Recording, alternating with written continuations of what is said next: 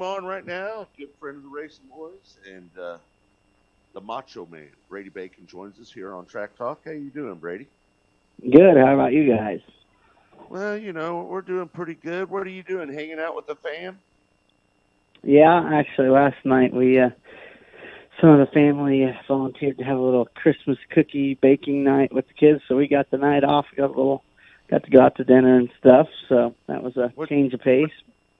Well, let's get a little of the inside life of Brady Bacon. What did you cook? What kind of cookies did you bake last night? Oh, they made all kinds. They made, obviously, the sugar cookies and decorated them, and they made some chocolate chip cookies, and they made, I think, 3 or 4 different kinds. I haven't got to sample them all yet. There wasn't many left when I got back. So, what's your favorite cookie, Brady? Snickerdoodle's my favorite cookie. Is that right? See, I'm an oatmeal raisin guy myself. Yeah, and I'm definitely not that.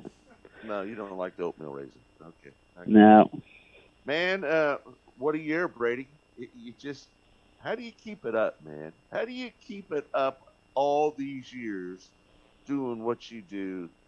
How do you do it, man? Because not as many people are as consistent as you are. No matter what you try, it doesn't matter, right? You're just steady Eddie all the time. How do you keep it up? Well, we work pretty hard at it. Try to keep it simple and just do the basics right. And usually it kind of works itself out. My wife has a major part of our success. She takes care of a lot of stuff that makes me not have to worry about that. Merchandise and things like that's a major part of our living. So it takes a little bit of the stress off of, getting in that mode where I have to win tonight or can't pay the bills situation. So we're fortunate that most of the time we have avoided that, situation.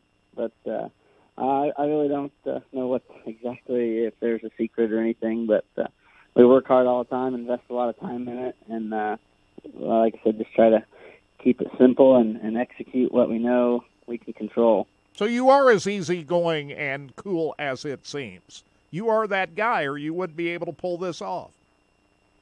I guess. I mean, I try not to get. I try to look at the big picture as much as I can. If you're going to have problems, it doesn't matter how prepared you think you are. There are going to be times when you have problems. So some teams, it can get them, rock the boat a little too much, and they start kind of falling apart. But we try to just keep our nose to the grindstone and focus on what we can control, which is the next race. So there's no sense in crying over the one that's already over. You can't change that. So just try to make yourself better for the next one. Brady, you've been making a living driving these race cars for a long time. I've known you a long time.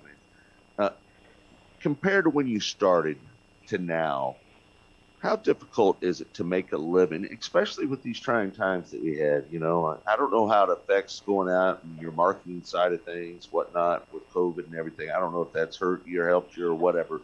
But just talk about this long period of time of making a living driving a race car and the times when you started to now. Is it more difficult now than it was back then, or is it easier now for you because you've had a lot of success in championships, and is it easier for you now?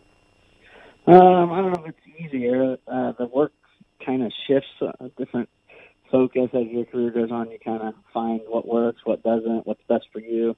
What works best for me is for me to kind of have control over the team and, pick the things that we have on the car, what kind of car, shocks, things like that. That doesn't work for some people. They prefer to just drive for other people, not have to worry about it. But that's never really been the best recipe for me.